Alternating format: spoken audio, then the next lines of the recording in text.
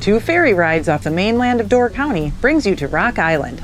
This state park has interesting buildings and great views. Rock Island is part of a string of islands in Lake Michigan. Historically called the Pottawatomie Islands, they stretch from the mainland of Door County, Wisconsin to Michigan's Upper Peninsula to the north. The nearly 1,000-acre island features over 10 miles of walking trails through old-growth forests.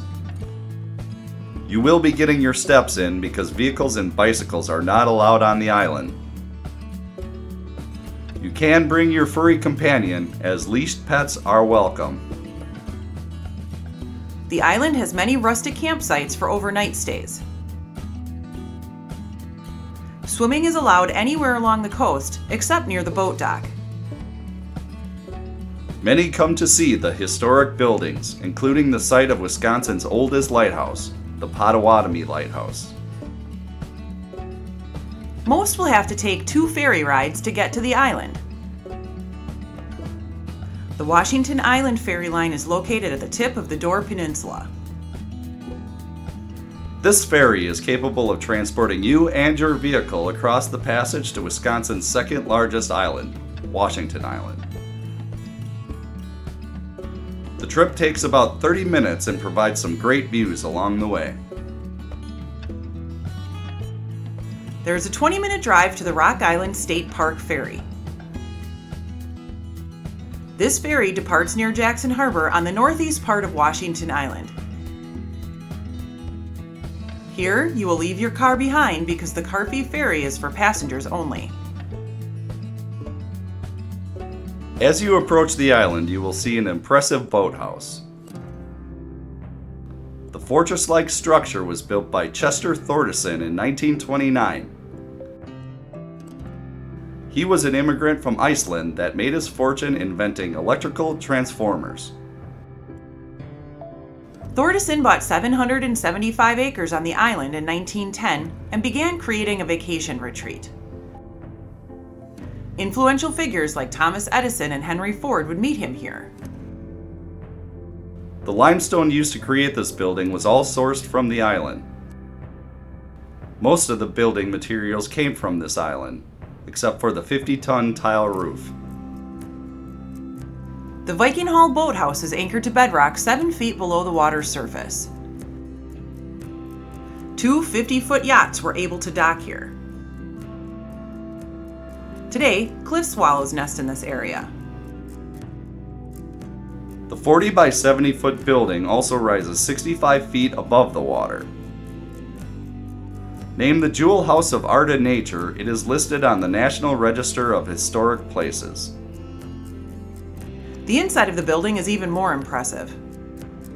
The tall arched windows match the shape of the openings below and may have been modeled after the Icelandic Parliament. The beams 35 feet above are Douglas fir. The white oak chandelier is 9 feet high and 6 feet wide. There are 20 buffalo horns, each adorned with 4 different colored crystals. Thordarson brought 29-year-old Halldór Einarsson over from Iceland to carve the custom furniture. The ornate oak pieces he created included tables, chairs, and a desk and chair set. Most have scenes from Norse mythology. The massive fireplace has great stonework. The runic characters etched into a steel strip above the hearth translate to, "Fire is one of the best things for the sons of men, and so is the sign of the sun if a man manages to keep health and live virtuously." There is plenty that can be learned within the building, which is fitting because it once housed Chester's large book collection.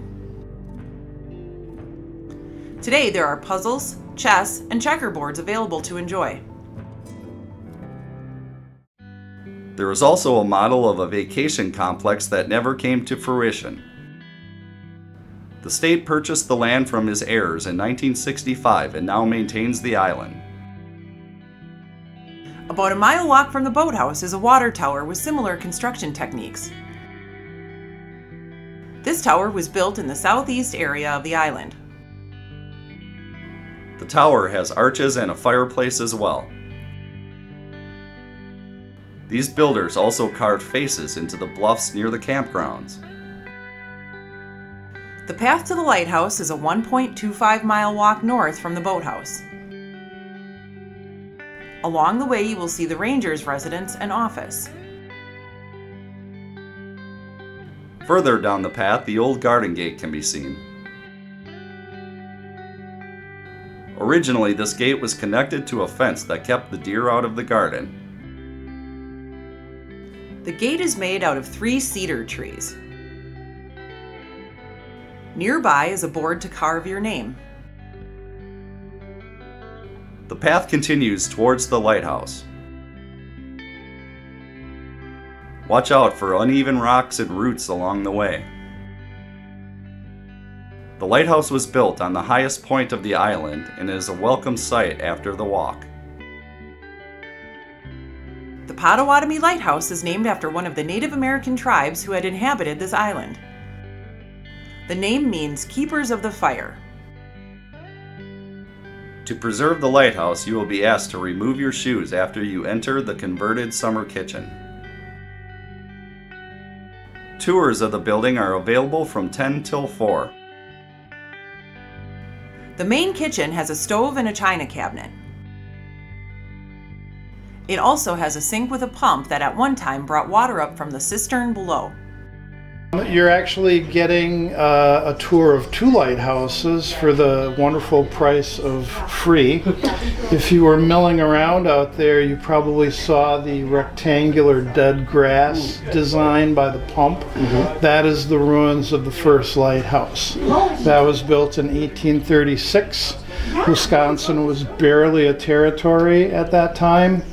That building lasted about 20 years. The mortar mix was not as good as it could have been, and it quickly fell apart. And so in 1858 they built this one. This thing is just rock solid, in great shape, more than 160 years old, and with any luck it'll last another 160 years. The restoration was spearheaded by the Friends of Rock Island. The Friends group is a nonprofit. We are volunteers, so we don't get paid to do this, but we are more than happy to do it. But the reason I bring it up is because donations still help us keep paint on the walls and supplies here. Any merchandise sales, all of that goes to the Friends group for these kinds of purposes. When I first started coming up here, it was all boarded up, no lantern room. This building was in operation for about 100 years, and then it sat vacant for a half a century. And I probably shouldn't say this out loud, but there was a grand tradition of people breaking in and having parties. Sure. And I remember coming in with the ranger, and this place was just a mess. And when the Friends Group president, Tim Sweet, said, you know, we're going to restore this, I was a doubting Thomas, and I thought it was too much. But Tim Sweet did a great job of spearheading the effort to getting it restored. We have a list of our keepers. I won't go through all of that. I'll just point out our first keeper, David Corbin. He was a bachelor. A lighthouse inspector came out one time and said, you seem lonely. You go to the mainland for 2 weeks and I'll watch the place, and you come back with a wife. And he took the leave, but he also came back without a wife. So that's what it is. And Corbin is buried in the cemetery about 200 yards that way. So right now is Ernie? I think Ernie is gone, but he was here long enough to see the restoration. And there's a video that we used to sell. I don't know if we still have it. No? Okay. But after they got the lantern room on and the restoration was really happening, there's this great video footage of some of the folks walking him down onto the lawn, and he looks at the lighthouse and he says, yeah, this is just what it looked like when we lived here. So that's pretty cool. My other favorite guy is John Fitzgerald, and if you look, he started as an assistant keeper in 1902, got promoted to head keeper, and was here until 1942. So he was here for 40 years, which tells you something. None of the furniture in this house is original to this lighthouse. As I mentioned, the light got automated, and when that happened, no one needed to live here, and so they just emptied the place out. And so when the restoration happened, we needed furniture back in so that the docents could live here. We chose a period of about 1910 for our restoration, and when you're blessed with a 160-year-old lighthouse, you could pick a restoration period anywhere from about the Victorian era until World War II. And we kind of picked a sort of middle date of 1910. So all the furniture, all the technology you see could at least have existed around 1910. The house itself, when you're walking around, notice that the floors don't squeak and the stairs don't creak. The first lighthouse fell apart because of the mortar, and when they built this one, they said, we're going to do it right. And they dug right down to the bedrock, which is not far.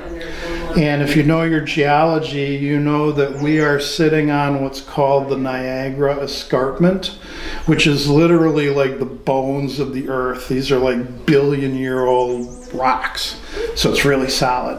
And since it's built right on the bedrock, it hasn't shifted or settled. That's where you get the big cracks in the wall and all the plaster falling off. But it's just rock solid. So we're very lucky. Come on in the front parlor. Over the years, different families would have arranged things differently. At one point, this would have been a kitchen. At other times, it could have been bedrooms. It could have been whatever was needed. Most of the keepers had families, but not all of them. Since it was a federal building, they would have had a portrait or a picture of the president. And the 1910 era that we chose, William Howard Taft was our president. If you look out the windows, notice how deep the walls are. That's like 2+ feet of solid stone for the whole thing, which is another reason why it's in such good shape. Also, if you look at some of the glass, you'll see some of the panes are kind of wavy and cloudy. That's the older glass. It could even be original glass. And then some have been replaced because of damage. Also notice there's closets in almost every room. For this time period, that would have been really luxurious. But because it was a government building, they could afford to do this. So the keepers that lived here, they literally had the best house on either of these two islands at that time.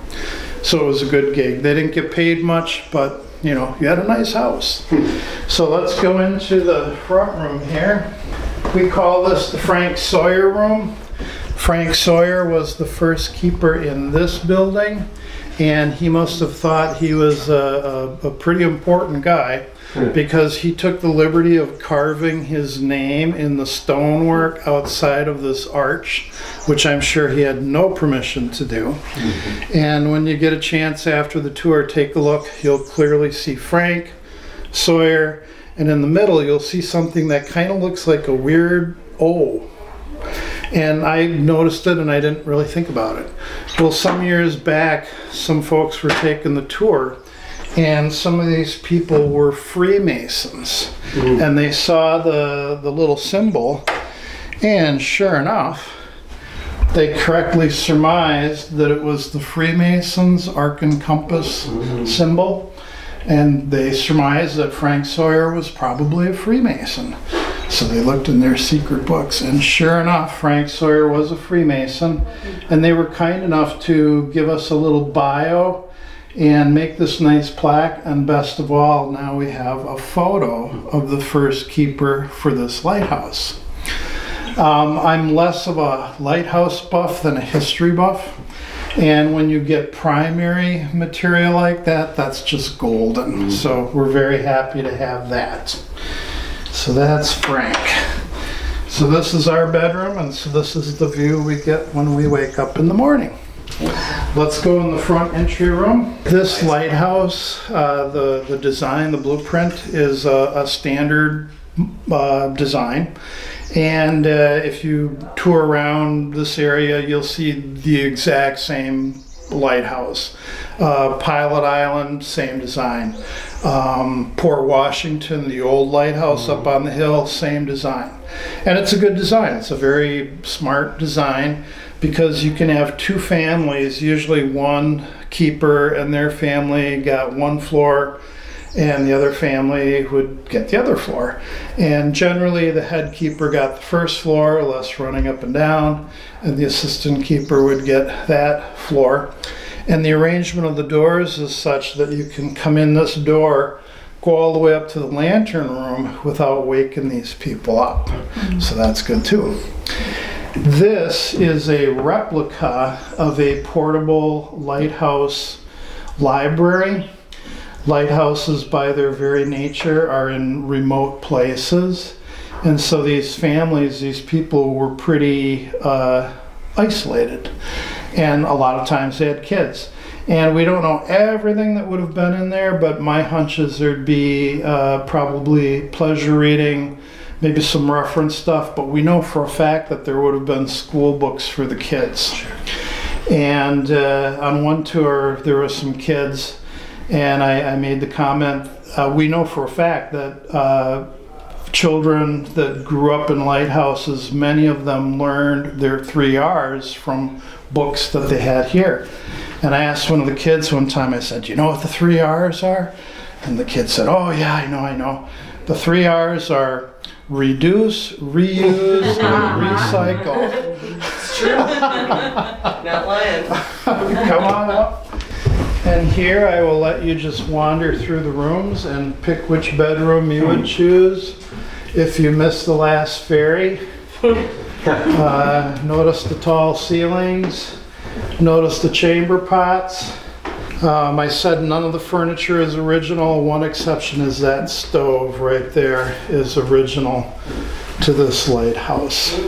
When the first lighthouse fell apart, they abandoned the Winslow array that they had, and they installed a 4th order Fresnel lens here, which was a huge boost, easier to maintain, could use lots of different fuel oils, but when it was last in use, it was running on kerosene. And we have a little shack over there that the kerosene was stored in because they didn't want to keep a lot of flammable stuff here inside the building. So we have some replicas of 4th order lenses right here, little ones. And we have some of the equipment that they would use for hauling the oil up and down. I often get asked how much oil did they use and how often did they have to go. And from my learning that I'm doing, a 4th order lens would have gone through about 1/3 to 3/4 of a gallon through the course of a night. Plus they had to trim their wicks.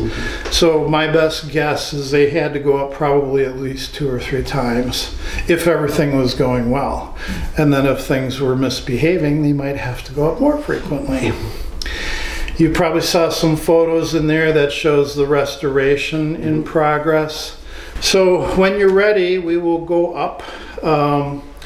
And a little safety concern, these stairs get steeper and steeper until they are essentially ladders.